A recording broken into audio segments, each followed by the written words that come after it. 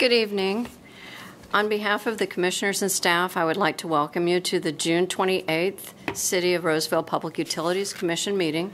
This 7-member commission is responsible for studying and advising the City Council regarding all utilities owned or operated by the city, including electric, water, wastewater, and solid waste. The Public Utilities Commission advises the City Council regarding planning, rates, public information, cable television franchises, and other matters relating to such enterprises, and may also hear citizen complaints as to operational rates. The Public Utilities Commission also advises the City Council regarding the activities of such joint powers agencies as the city may be a member of or which relate to such utility enterprises. At this time, I'd like to ask everyone to put your electronic devices on silent. Lynn, could you please call the roll? And for the record, Commissioner DeLacy and Commissioner Granger are excused from the meeting this evening. Okay.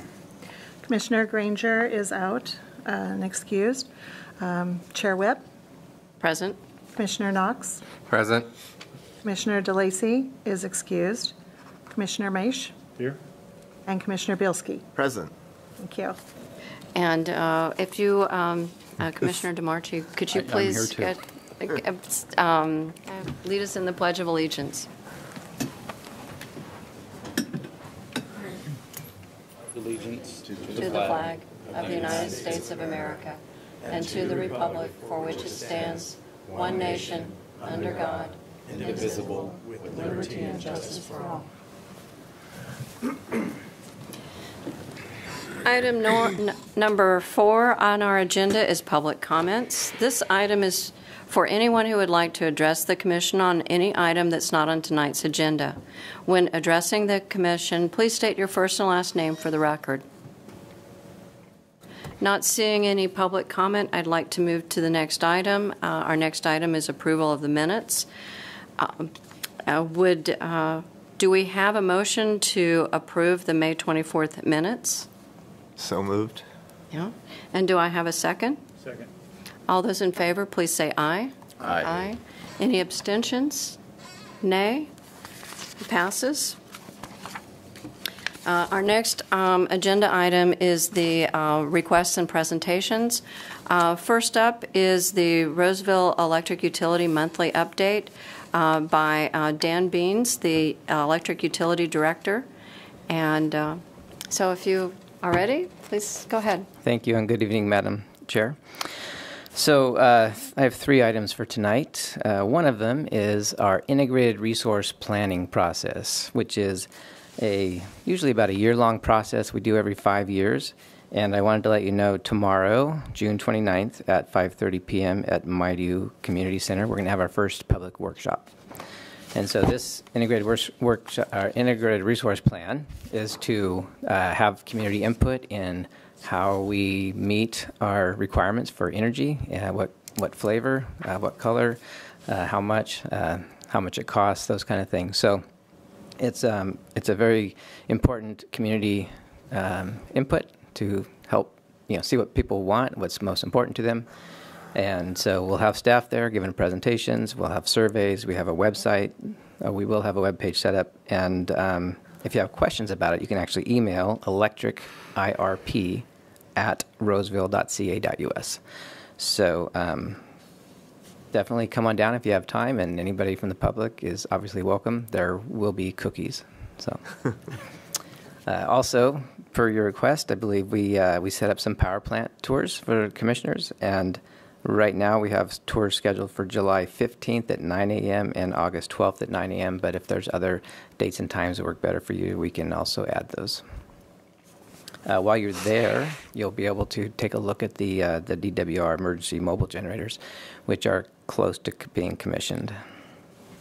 They're a lot bigger than they were before because the emissions controls for them is about 3 times the size of each of the generators, so they're very clean, or will be. The last item I want to talk about is transformer supply chain issues, and I believe I mentioned this maybe last meeting. There's a shortage of grain-oriented steel in the United States, and there's labor issues due to COVID and other things, and some other material issues. And so we have not gotten a transformer delivered to us in this year at all. We have a few hundred on order. The prices of the transformers have increased 400, 500%. The lead time has gone from 3 months to up to 3 years with still no for sure delivery date. So the transformers are, that's all the development goes on. Every subdivision has several transformers. We can't get them. So that is our number one issue right now, is trying to get transformers. So to that end, we've been meeting with the North State Building Industry Association, and they connected us up with the National Association of Home Builders in Washington, D.C. And so 2 weeks ago, during the council meeting, I was actually out there in D.C. lobbying on Capitol Hill with their group. We talked to 6 congressional offices, 2 congressmen, and explained to them the situation, which none of them were aware, and tried to explain how serious not having transformers is. I mean, it's a national security issue, obviously. It's economic development. It's a housing issue. It's a greenhouse gas issue. It's try to electrify the vehicles out there, and you have no house to plug in your vehicle to.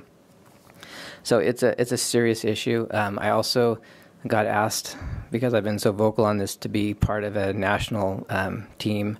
So I'm one of 4 public power directors that are on a team with some other co-op directors and Edison Institute.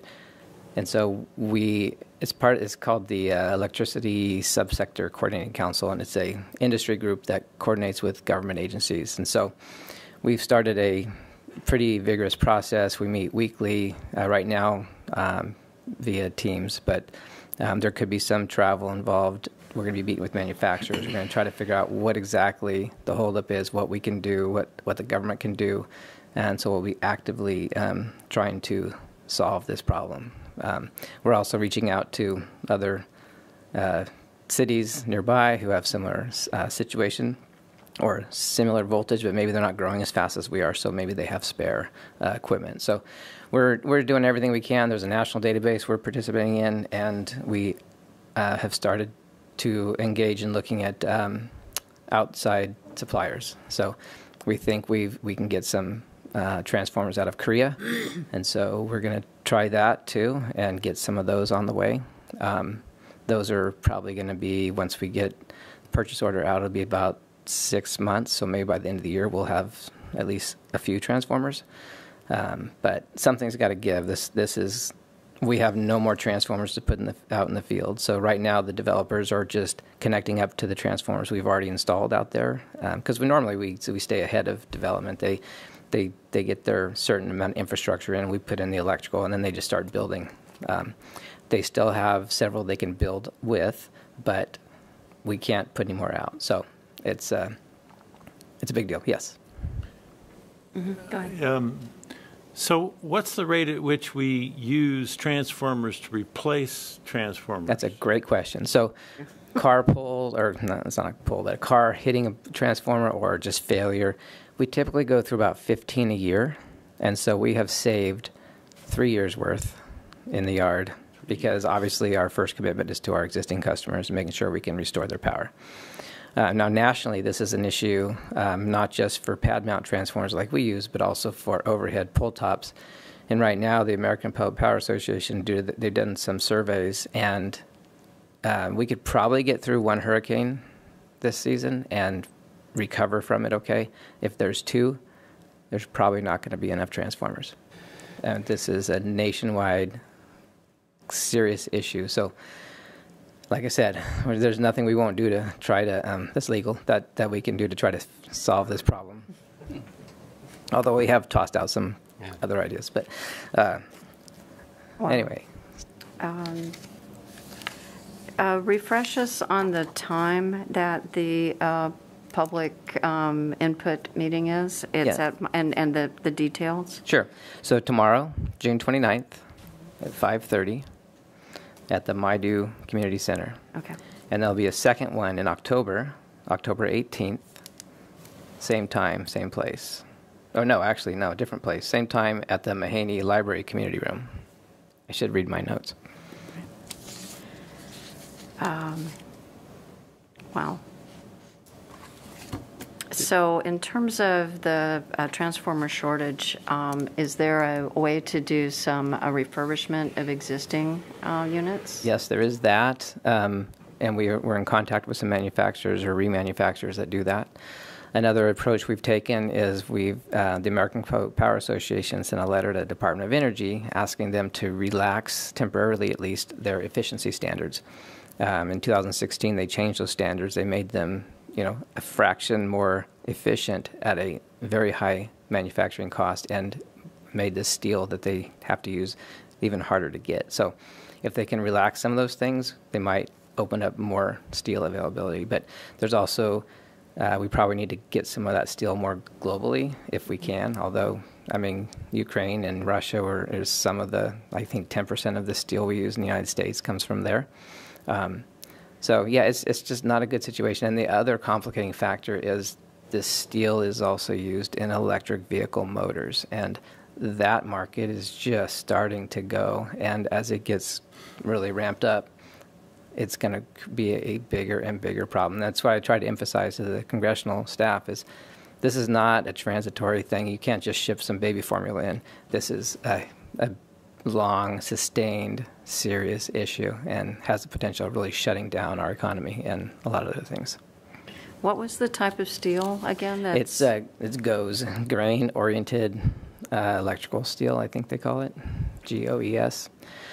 Department of Commerce did a very comprehensive study in 2017.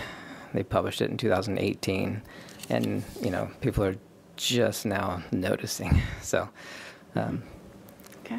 Anyway, it's a complex issue, but it's one we're chasing hard. So, Go ahead. Did we already pay for these, or is it pay on receipt? I think we write a purchase order. We probably don't pay till we get them. Okay. But the way it works though is the developers pay us for them when they get the project approved, and then we order them and deliver them. So there's some that we owe the developers they've already paid for. So as soon as those come in, we'll quickly get them out to them. But yeah, it's like I said, this is my number one issue. I've been taking it, everything I have, I'm putting on it. So Questions over And here? this is a hurricane reference. Is that referring to the shipping coming through the just Gulf? the amount of inventory. So say you got a big hurricane in the southeast, it takes out a bunch of poles and transformers. Gotcha. It'll effect. take them a while to repair those, replace them, and it'll probably deplete most of their stock, which means if another hurricane in 3 or 4, and I don't even know how many we had last year, but I believe it was more than one, it's going to get really, really nasty. The good thing for us is we need pad mount transformers, which are not pole mounted. So it's a different product, but similar steel, or same steel. So. However, in my neighborhood, somebody actually ran over one. Yeah, people need to really not do that. Yeah. Those transformers now cost as much as a car, and obviously really hard to get. Is there a way to retrofit our transformers so that they're harder to hit? I'm imagining concrete, reinforced steel, concrete reinforced, kind of like the round things in front of Target. By the time you did that, it'd probably cost even more than the transformer now. So yeah, it'd be a tough ask of the developers to, hey, can you? Plus, it wouldn't be very nice. Oh, it might not be pretty. Yeah. Yeah. So hopefully everyone just, don't drive. Keep off the sidewalks with your car.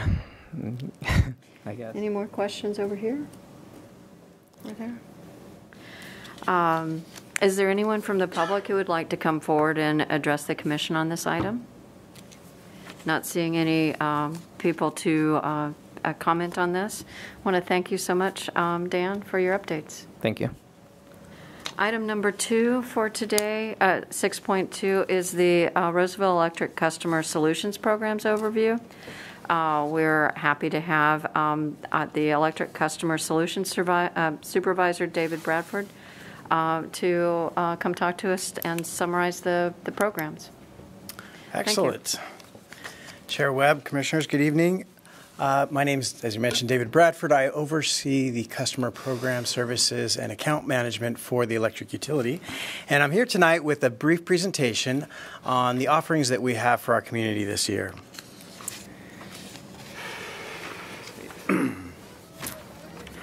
Our utility programs provide many benefits to our community. They help our customers reduce the cost to operate their homes and businesses. They encourage energy efficiency in practice and through the use of technology. They provide education to help our customers understand how they use energy and how to conserve. They encourage customers to invest in their homes and businesses with incentives that make upgrades more affordable. These programs help our customers reduce the impact they have on the environment. Our incentives help promote new technologies in ways that encourage market adoption and drive down costs.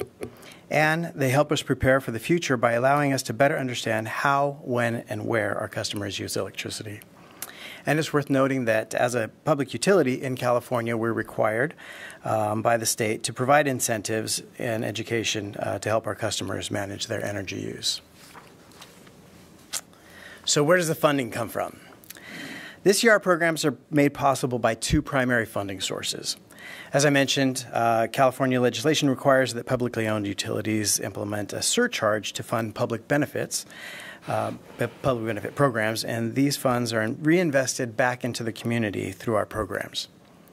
In addition, we participate in a state program that provides us with funding specifically for electric vehicles.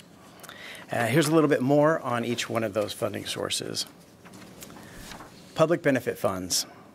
Back in 1996, utilities in California were required to establish a public benefit or public goods funds. In Roseville, we allocate 2.85% of our annual revenues to meet this requirement.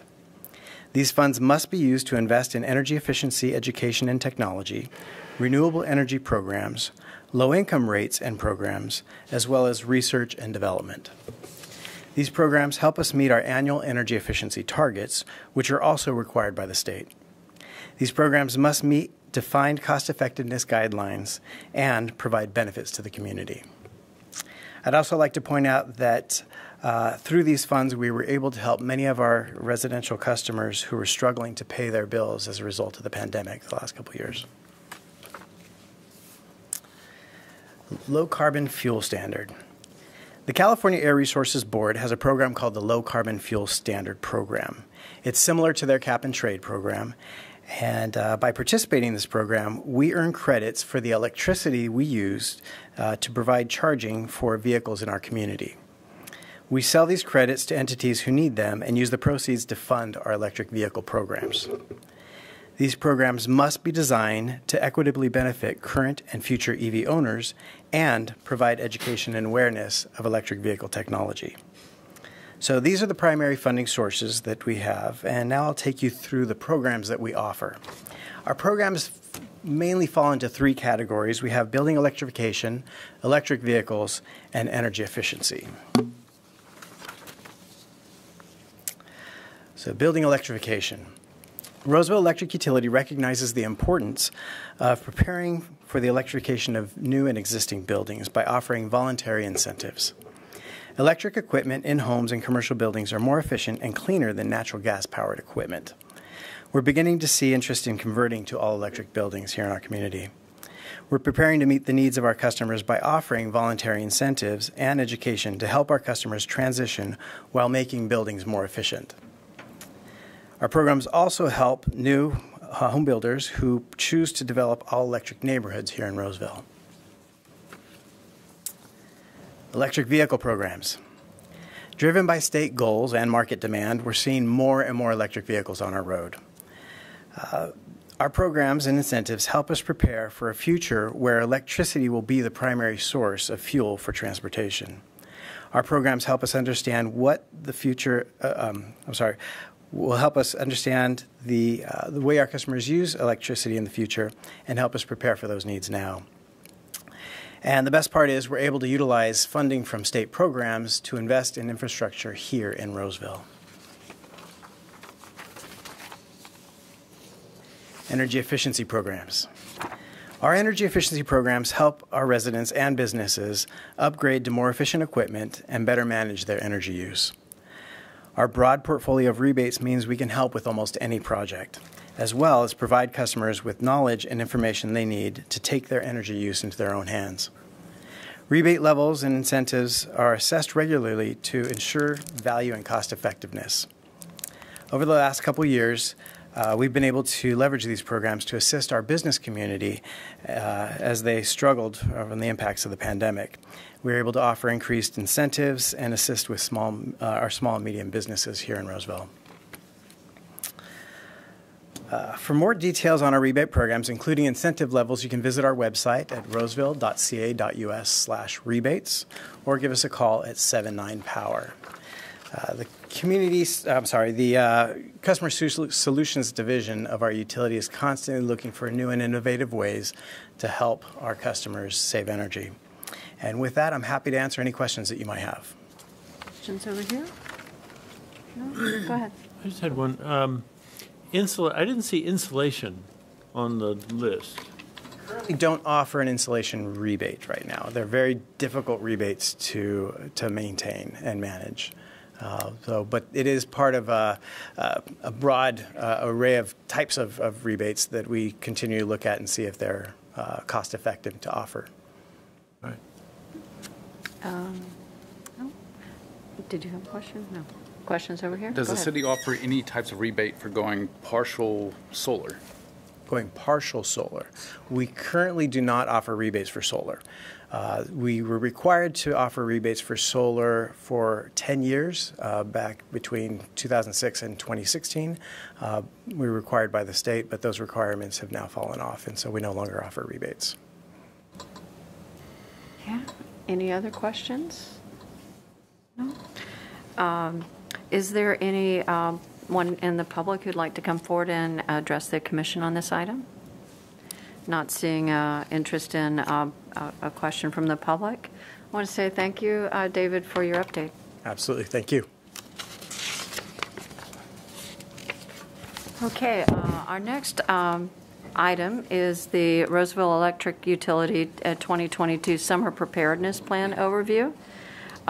This report is being given to us by the Electric Operations Manager, Jason Grace, Power Supply and Portfolio Supervisor, Bill Forsyth, and Communications and Marketing Manager, Aaron Fry, providing an overview of Roseville Electric Utilities 2022 Summer Preparedness Plan. So whenever you're ready. I think we're ready. Are you guys ready? Yeah. So thank you for having us. So tonight we're going to talk to you about some of the activities that we perform to be ready for our summer peak load. As you know, Roseville is a summer peaking utility, meaning that our highest load occurs in the summer and not in the winter. So we do this. I mean, our goal is to make sure the power is available for the customer. In short, we keep the lights on, and that's what our teams do here. So next slide, please. So we're going to talk to you tonight about 4 key areas for this plan. As soon as the next slide comes up, there we go. Our distribution system, and this is the physical delivery system to our customers. This is how we get the power from generation through our distribution system to the service to the customer. We'll talk to you a little bit about emergency management. That encompasses actually a lot of things, from our standard operating procedures, our control center locations, qualified staffing, to fleet, the equipment that we operate, and keeping everything ready to go at a moment's notice. Power supply to ensure we have enough generation to meet the customer demand, and communications, which is paramount to keep everything running internally. And then, of course, our customers informed. Nothing really functions correctly out there without good communication, so that is a key focus for us. Oh, are we back on? Our distribution system includes our substations. I'm going to show you a slide in a minute that'll kind of give you an overview of what that looks like. We look at system planning.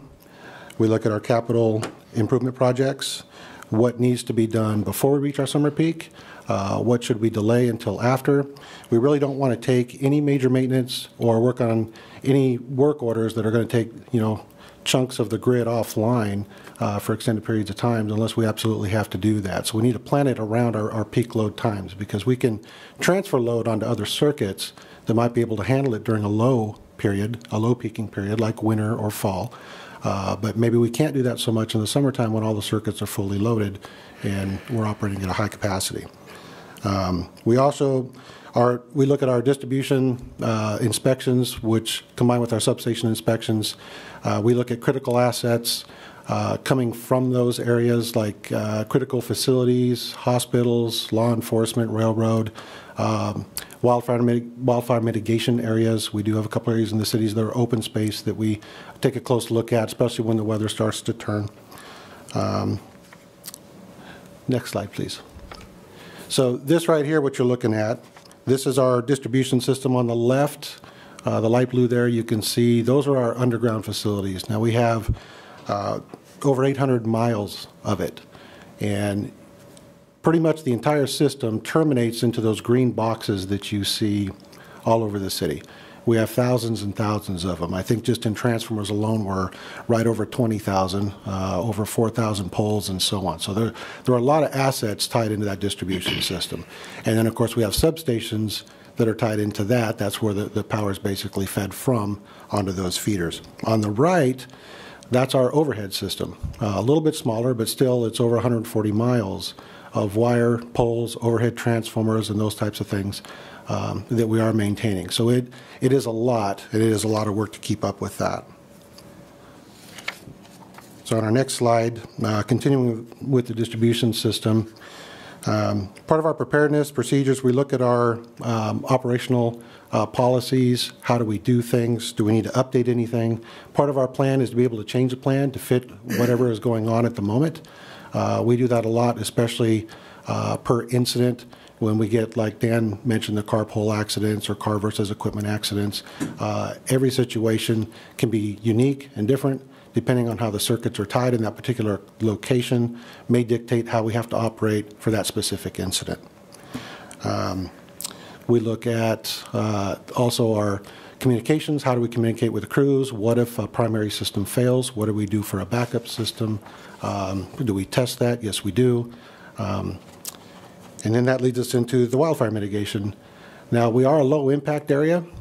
We have a pretty aggressive vegetation management system around those dark blue areas you saw on the previous slide. Where the state dictates we might be able to trim at 18 inches to 4 feet, we're trimming at 10 feet, and we've done that for the last 20 years. We're pretty proud of that. We don't start fires. We'd like to never do that. So we keep a pretty aggressive eye on how that stuff works. There is an area within Roseville that we work with the fire department on that we're treating a little bit with a higher criticality, and we call it our wildfire reduction zone. If we can go in the next slide, I'll show you what that looks like. So that's an area along Miners Ravine. It goes from Sierra College down to Darling Way. And we don't have facilities in that entire area, but we do have it in about 3/4 of it. So in there, we recently replaced all our fusing that feeds our transformers and different things, some tap lines coming out of that overhead system with the pictures you see on the lower right. And what those are a special type of fuse, the only one at the time we got them approved by CAL FIRE, that will prevent a spark from occurring should the device need to operate, say a fault or something occurs, a line hits the ground because a vehicle takes a pole out or something like that. So the idea is to prevent that fire ignition. And we installed that. We're monitoring that. So far we like it. If it works the way as advertised, then we intend to put that in more open space areas in the city. So on this slide here, I just want to illustrate that Roseville is not in a high fire threat area. Tier 2 and 3 are elevated and extreme risk areas as defined by the state. We are in what's considered a Tier 1, which is like a local response area, meaning we have enough resources available to put a fire out before it ever reaches, up the mountains past Auburn that you can see there into some of the areas that could turn catastrophic. Okay, continuing on.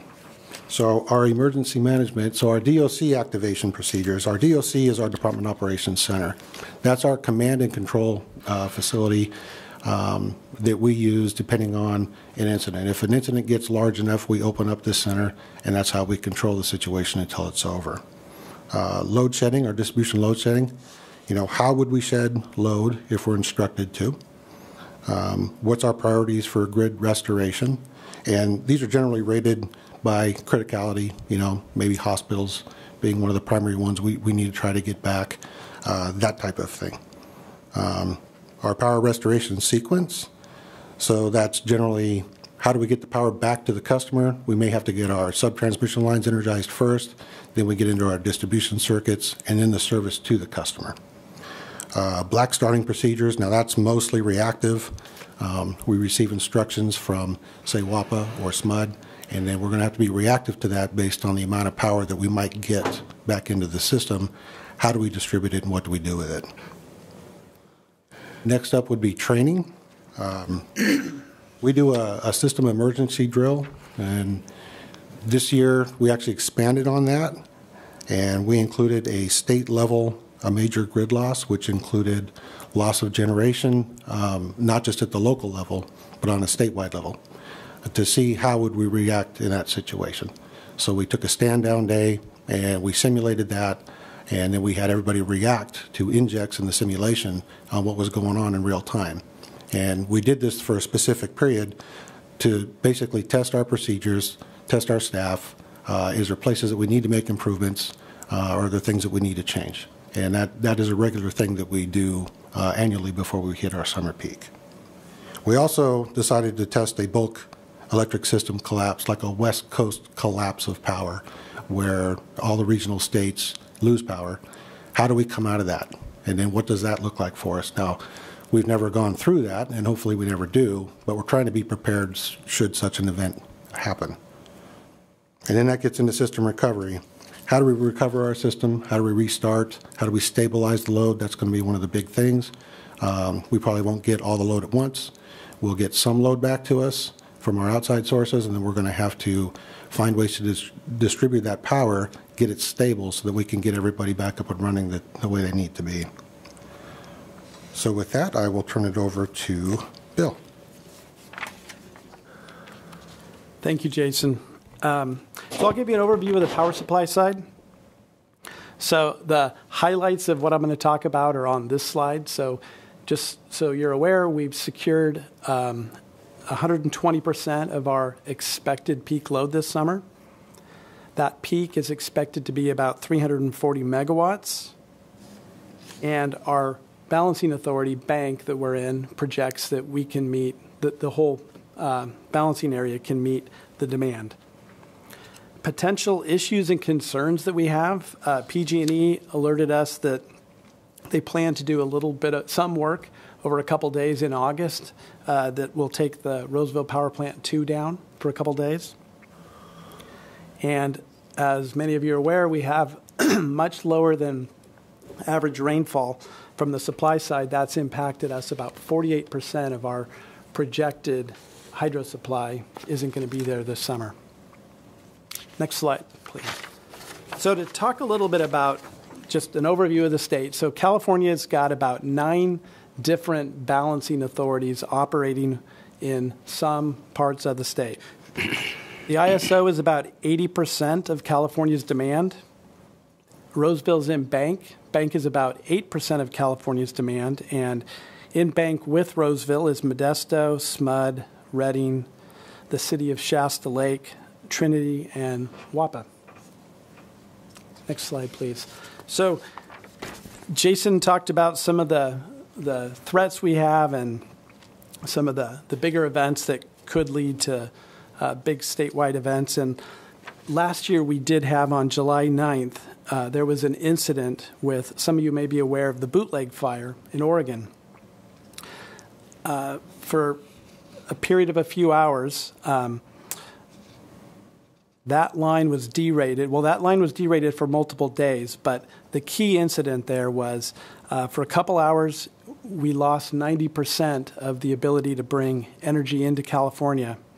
So CAISO, Bank, and Turlock Irrigation District, 3 BAs that rely on that line, went into an EEA2 and an EEA3 event.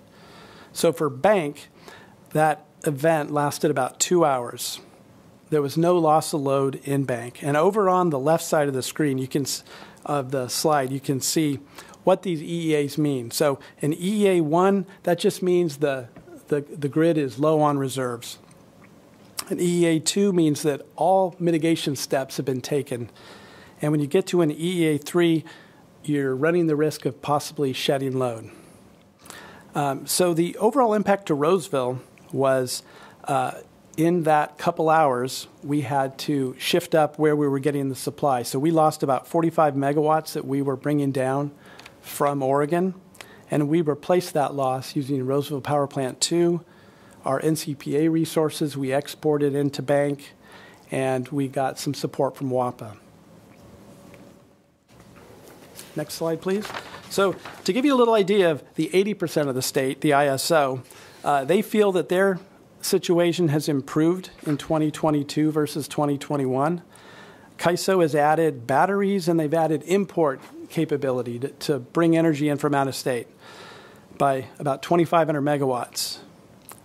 CAISO's peak load has gone up about 1,000 megawatts. So the ISO looks at this as they've gained about 1,500 megawatts in overall capability. With that said, the ISO also has said they expect declaring more EEA events, so more emergencies, and that's mostly given the intermittent resources that have grown tremendously on their grid, solar, wind. But they also expect less loss of load given that they have so much battery storage that's been added. Next slide. So a little overview of Bank. So Bank's plan that we put together with our bank partners every year, it looks good. The Bank supply is 5,765 megawatts this year. The Bank peak forecast is about over 4,700 megawatts. And so that gives Bank a reserve margin of about 120%. Next slide, please. So for Roseville, to give you a little more insight on Roseville, so in the past year, we've added 20 megawatts in a long-term contract. So we've added 20 megawatts of hydro capacity to our portfolio. Our forecast peak is 338 megawatts, and we have a supply of over 400 megawatts. So just to go a little bit into what a reserve margin is and why 120% is important, good utility practice has always been to have 115% of your expected peak load. The ISO footprint just recently upped theirs to 117.5. For Roseville, we've updated ours for May through September, the most critical months. We've upped it to 120%. So given the hydro, the derated hydro, we still have 120% and over 400 megawatts.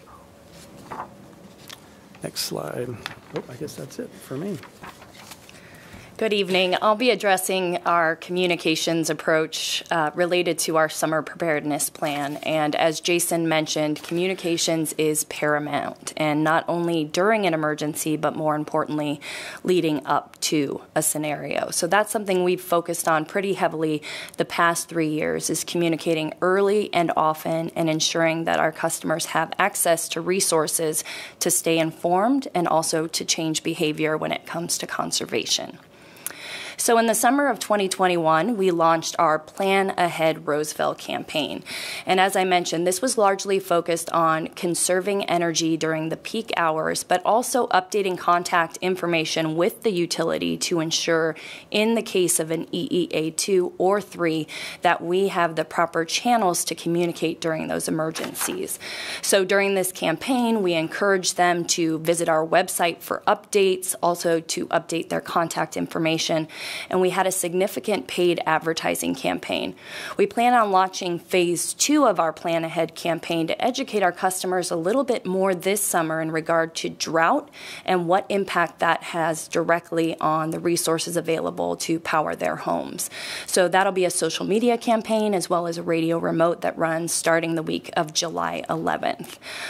In addition to what we saw from last summer and the heightened concerns throughout the state and the region, we've also looked at how we can enhance some of our existing resources, which I'll touch on here in just a couple of slides, particularly related to our outage communication system, which launched at the end of 2020.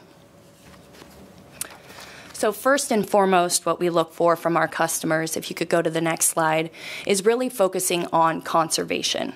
When it comes to a peak alert or to an EEA 2 or 3, we need to see action immediately from our customers.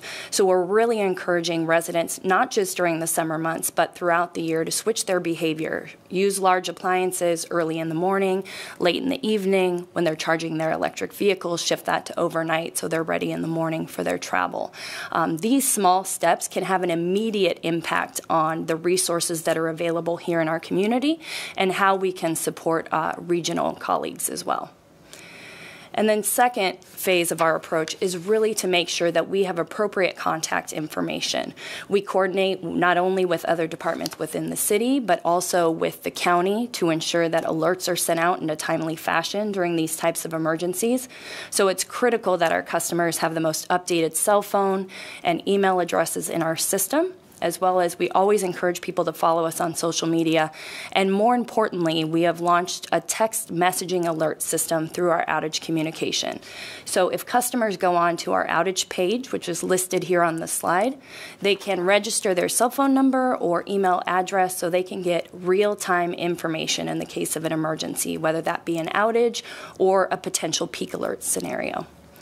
And with that, we'd be happy to answer any questions you might have about our summer preparedness plan. Over here? Over here? So the commissioners don't have any questions. Is there anyone from the public who'd like to come forward and address the commission on this item? Not seeing any interest to comment. I want to thank all of you, Jason, Bill, and Aaron, for your report today. Nice job. Thank you. Thank you. Thank you. And now we are going to shift to reports from the environmental utilities. We've got the monthly update by Devin Whittington. He is the Environmental Utilities Assistant Director, and he'll be summarizing the monthly status for what we call EU, environmental utilities. Good evening, Commissioners. So this evening we just have one update, and it's kind of a go back. We're going to discuss flow control with Western Placer Waste Management Authority and where we are now and what we did basically back in April. So in April, we committed a third of our tonnage to Western Placer Waste Management Authority, and that was to give us the ability to explore other options and execute other options as needed. Part of this is we're looking at constructing our own material recovery facility out in the west side of town. It's currently at the end of the city limits. We were approached by Western Placer Waste Management Authority to further extend flow commitments for a 3-year period. This would increase bond ratings for the authority and also be able to lower interest rates and then lower rates for the region. So currently, going to council on July 6th will be an amendment to the flow control commitment to commit the full tonnage for 3 years. This is actually a good thing for both parties. This will allow us to get through some of our initial design work and some of our environmental planning for the site, and this will enhance the bond rating for Western Placer Waste Management Authority. And so with that, I'll turn it back to you guys for any questions you have on flow control. Questions over here? Over here? So, Oh, sorry. Go ahead. Please go ahead. that was really short. You're talking about the third can, aren't you? So if we construct our own facility, it would be what they call a clean material recovery facility. So that would be a third can. Currently, we use a mixed waste system. So a few meetings ago, we gave a more in-depth conversation about, what the difference is between those two. But what we're looking at now is there's two different approaches to compliance. We view the clean MRF scenario with a 3-container system getting us into compliance easier in a mixed waste system. And the reason for that is in the SB 1383 regulations, it has 4 compliance pathways. One of those is a 3-container system, number one. The second is a mixed waste system utilizing a green waste container, our current system we have. The third is a strictly mixed waste system, so that'd be 1 container. And then the fourth is what they call a performance approach. So you'd have to prove quantitatively how you're extracting 75% of the organics from the waste stream. The second approach, which we currently have, which is a 2-container system, we still have to utilize what they call a high diversion organics recovery facility. That's what WATMA is trying to create at this moment in time, but we'd have to quantitatively prove that we're extracting 75% of the organics from the waste stream.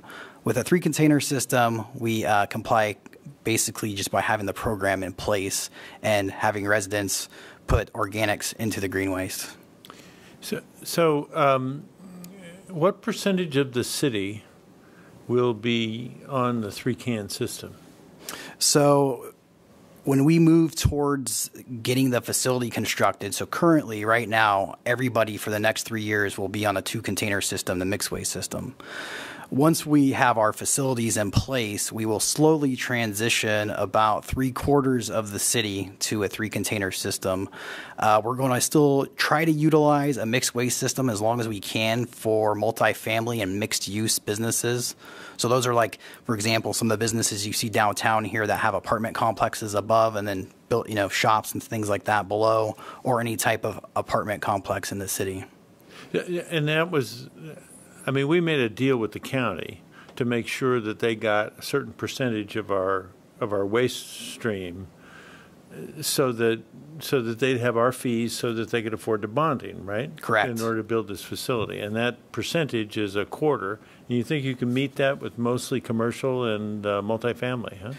So we are, yeah. So we're estimating 5 years from now that 38,000 tons that we committed, and then the 9,000 tons of green waste will be there. There's a lot of mixed-use projects going on in the city, and those would be the most applicable for that type of operation. Yeah. Anyway, as I've thought about it, because I heard your presentation to the city council, you've got 2 paths, and a big chunk of the city is going to be on this mixed waste system, which has a certain amount of regulatory risk associated with it, as you've described. And so it's interesting to see which one will be more efficient. We're going to have 2 horses in the race, sort of.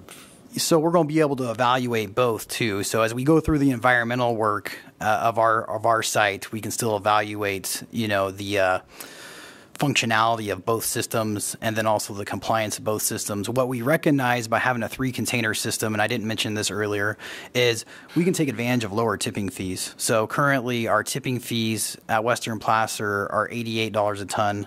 Those will be going up with the new bonds being issued and the new contractor coming on board here actually this Friday, the 1st of July.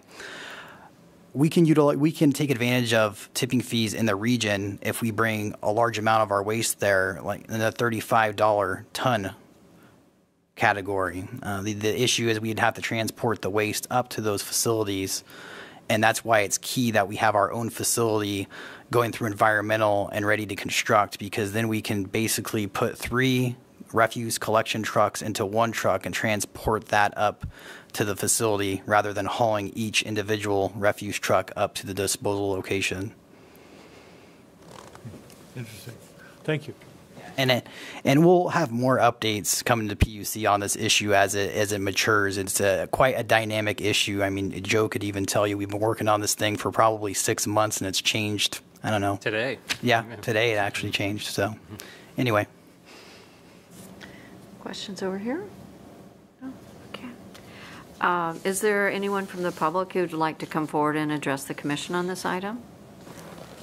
Seeing no interest from the public, I want to say thank you for your updates, Devin. Our next item is the Environmental Utilities Water Efficiency Division overview. Today's presentation is going to be the Water Conservation Administrator, Bobby Alvarez, with an overview of the water efficiency operation. Thank you for coming. Good evening, Commissioners, and thank you for having us tonight. So I do have a slide set. We can go ahead and get started with that.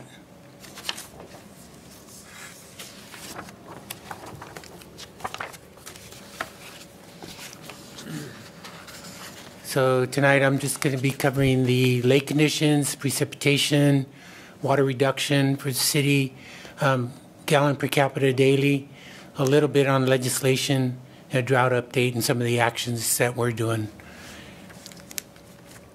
So Folsom Lake looks really good. If any of you have driven past it, you can see that it's pretty high.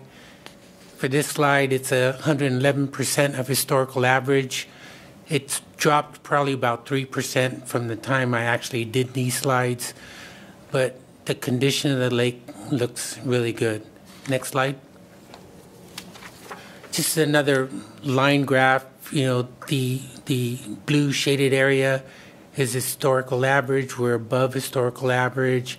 The green line up there is actually second wettest year. The first wettest year was after our last drought in 2015, which was at about 95, which was at 95 inches of rain actually for the wettest. So that's actually showing the second wettest.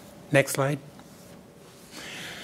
The reason I show this slide is because even though Folsom Lake is doing great, we are an integrated system within California, and you'll see up in the upper left-hand corner Lake Roseville and Lake Shasta that aren't doing very well at all, which helps with the flow in the rivers.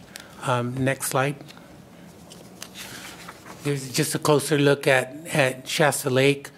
They're at 40% capacity and 49% of historical average, and so they didn't get a lot of rain up north, and as you can see, they're pretty low.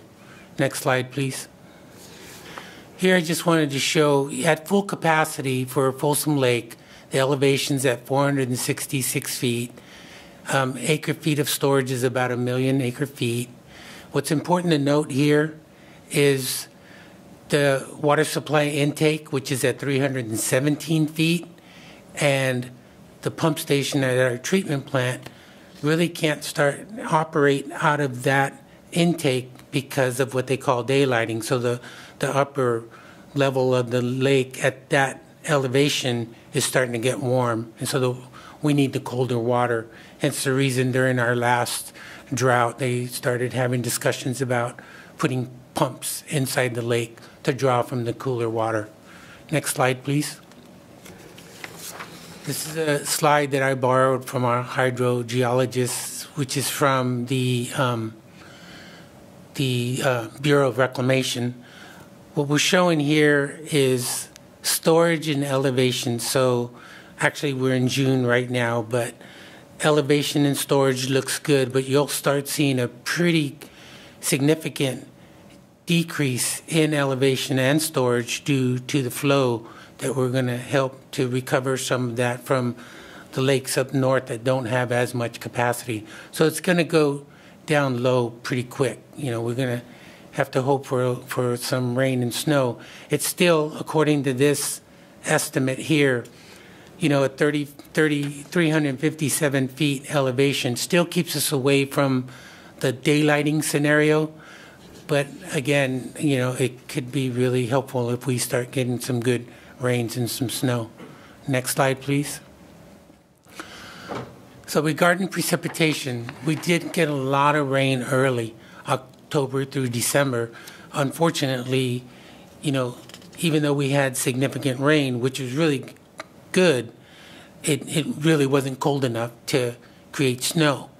When we really needed it was during the time where you can see on this slide in the bar graphs between January and March, we actually got 3 inches of rain when we should have got somewhere in the neighborhood of about 26 inches on average, which creates a lot of the snowpack. Next slide, please. Here I have 2 graphs.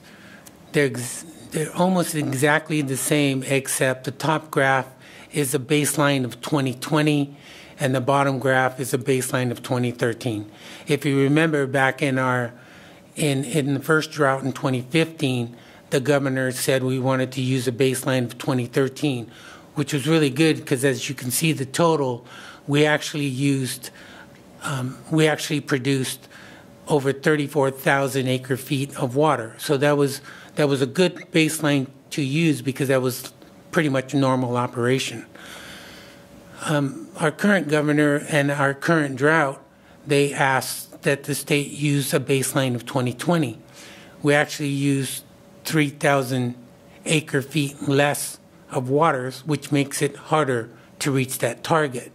So if we were still using 2013, as you can see, for last month, we would actually be at almost 24% less water for the month of May, but using a baseline of 2020 on the graph above, we're only at 7.5% less than we used same time in 2020. Next slide, please. This slide is gallon per capita daily.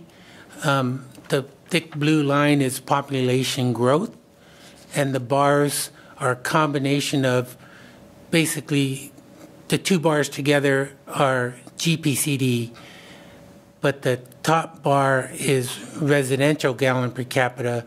The bottom bar is gallon per capita plus residential gallon per capita. So that whole bar is gallon per capita daily.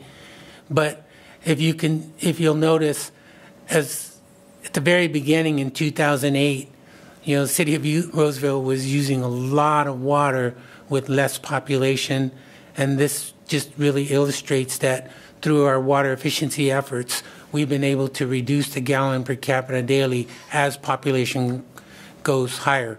Of course, we have things like the Water Efficient Landscape Ordinance and a lot of water efficiency practices that helps with this effort.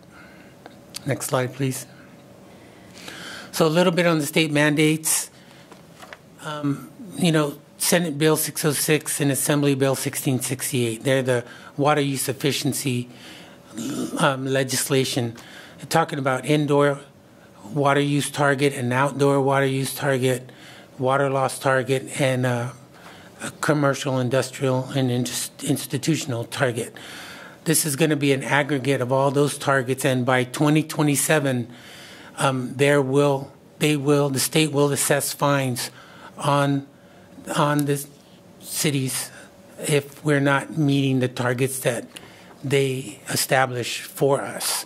We do have an indoor target already. Indoor use, you probably are aware of, it's 55 gallon per person per day.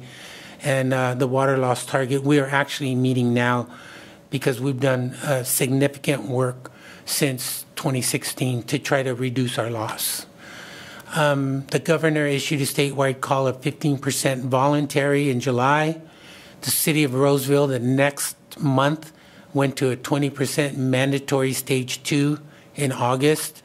Then the governor proclaimed a drought state of emergency in October of 21, adopted the emergency in January, and then new water conservation emergency is to submit the supply and demand assessment, which we've been able to do, implement conservation actions, which we're doing our best to maintain. And why I have the next one in bold, which is really kind of the talk of the town now, is the non-functional turf as part of that regulation, which is basically turning off irrigation for areas that have turf that is non-functional, not being used like a park. Next slide, please. A little bit on the drought update. So our current hydrological conditions pretty much state that we can meet reasonable water demands. based on that slide I showed you earlier. We do have 2 ASR wells that are in progress right now, but they will be complete by the end of 22, and I believe there's 2 more that are going to be up and coming, and I believe their installation date is sometime in 2024, but I'll have to confirm that date. We have extremely dry weather conditions, as you can see, and based on the precipitation that I showed you earlier. Primary use in city of Roseville and most cities is, about, for the city of Roseville, about 62% of water use during the warm weather conditions is all outdoor, all landscape water use. I had that bullet on there about customers responding to weather conditions can mask the water savings. Mother Nature really drives what most customers do. They walk outside, they feel it's warm outside, they think their irrigation system needs to be turned on because their plants need more water. The Regional Water Authority actually hosted 4 focus groups. They held them in Spanish and in English. And what was interesting, in all 4 groups, the groups talked about having severe drought fatigue because, literally in the last 7 of the 10 past years, we've been in some form of drought. Continuous drought, seems like a continuous drought since the last one, and the constant drought messaging dims their sense of urgency. It's just becoming a normal thing now. And then we need to be very selective about, and strategic about how we message drought. Next slide, please. So sorry for the slide being so cluttered, but there's a lot of actions taking place. So we've launched an extensive conservation campaign. We got the mailers, social media, e-blasts. We've done some messaging regionally and internal. Stress your lawn, save your trees. We announced a 3-day per week watering, which is part of our drought stage 2 municipal code. So in the summer you can water up to 3 days. We have a joint PCWA Roseville drought ad buy on the freeway. My group, we even have a booth at the local farmers market at the fountains where, it's getting a lot of attention actually, and people are asking a lot of really good questions. We've increased our waterways patrols for the first quarter of 2022 by 34% for residential violations and 75% for commercial violations. We've thus far in the first quarter conducted 343 waterways house calls. Our typical annual waterways house calls is about 900 to 1,000, so we're well ahead of that. We've increased our Cash for Grass program from customer involvement by 171%. We've actually now will be announcing larger incentives for our rebate program. Our Cash for Grass program is going from $1 per square foot up to $1,000 to $1.50 per square foot up to $2,000 total. We created program targeting narrow strips of turf and in parkways. So we've increased that dollar amount for anything less than 10 feet wide. We've begun the outreach for our CII customers, notifying them of the emergency order about specifically related to the non-functional turf. And our phones have been ringing off the hook for commercial. We've just been getting a lot of reaction from a lot of our customers, commercial customers. We purchased a light board for messaging the drought, and we move it every 2 weeks throughout the city. As many of you know, we have an inspiration garden, which is really drought-tolerant plants. And if you haven't seen it, it's at the Utility Exploration Center, and we do a lot of do-it-yourself classes to educate the public. Oh, good. I'm done. Any questions? Questions over here? I just had a couple. I noticed that Folsom's going to be dropping pretty fast. And, I was in the water forum. I don't know if you guys are in any way involved in that, but they like to hold water for the salmon. Do you have any idea how that's playing out? You know, are we going to be sacrificing the fall run salmon this year? You know? So I'm probably not the right person to answer that question. Yes, we are a part of the Water Forum. The Water Utility Assistant Director, Sean Bigley, is a part of the Water Forum. I have presented there once in the past. Part of that flow is environmental, so that is part of the flow that's going to be coming out of Folsom Lake. But I'm sorry, I can't answer you. Yeah, no, that's all right. Yeah. Anything else? Over here, yes, go ahead. So during the 2015 drought, and correct me if I'm wrong, the city slapped on a 10% surcharge if you used in excess of a certain amount of water.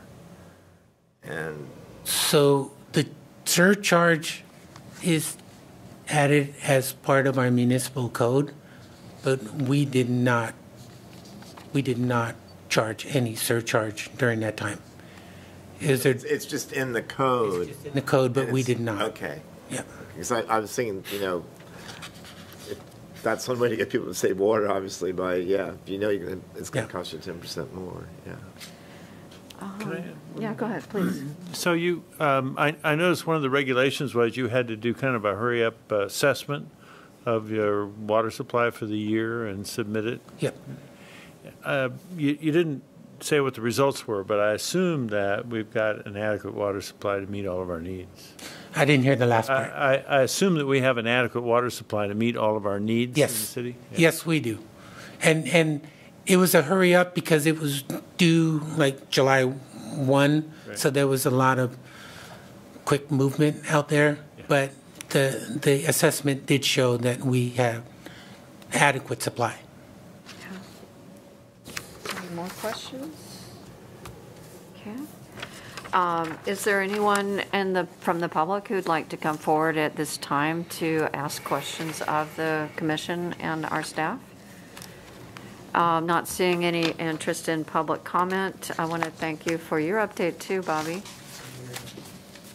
Our next agenda item is board member, commissioner, and staff reports. Are there any other staff reports? Are there any commissioner reports?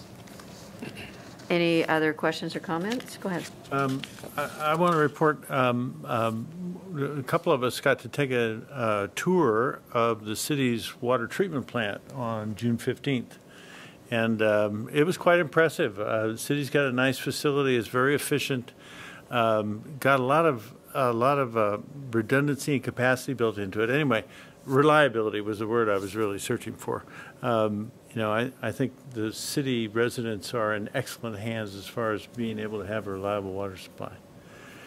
And then I had one other, and this is for my fellow commissioners. I wrote an article, I couldn't stand it anyway, regarding water that I sent into the newspaper. I don't know that they'll publish it or they won't publish it, but I did not claim to be a PUC commissioner, and I didn't represent that I was representing anyone's views but my own, and I sent it off to Rich Plecker ahead of time to make sure that I wasn't getting myself into trouble. So I just wanted you guys to know in case you read it in the paper. Okay. Are there any other comments or questions? Does anyone have any items that they'd like to suggest for future meetings? The only thing that was curious to me from the earlier presentation, I did, Empower Placer several years ago. So, it was a bundle. So I re-insulated my house. I got new HVAC. I did the cash for grass. I did system pavers. I've got all, drought tolerant. Well, some of it's drought tolerant. But I don't know if the city, I know it's all, you got to find a pot of money somewhere to do that kind of thing. But to me, the insulation, because the insulation is wonderful. I mean, my house is, I don't want to, use the trite phrase, cool as a cucumber, but it's very, very cool. Significantly and very, very more comfortable year-round, yes. Yeah, year-round. Mm-hmm. So, anyway. Okay. So it sounds like there's a request for to include in one of your reports some information about insulation and how that program has run in the past and what our options might be in the future. Does anyone else have a request for future items? Oh. Sean Matcham, Assistant Director for Roseville Electric. I just want to answer a question with regard to weather or with the installation in some of our customer programs. What home weatherization and a home audit is one of the programs that we've typically offered through our public benefits programs. You heard from David earlier on that. We did pause that program during COVID because we didn't want folks going into other folks' homes during the pandemic. So that was a program that we had open for many years, but did pause due to COVID reasons. And that's something we can certainly take back and revisit the cost effectiveness and also the desire to open a program like that now that we're starting to come out of the pandemic. Thank you. Thank you for that. That's very helpful. Are there any other items? May I have a motion to adjourn? Move to adjourn. Okay, we have a motion. Second. Second. All those in favor? Aye. Aye. All those opposed? We are adjourned. We'll go on.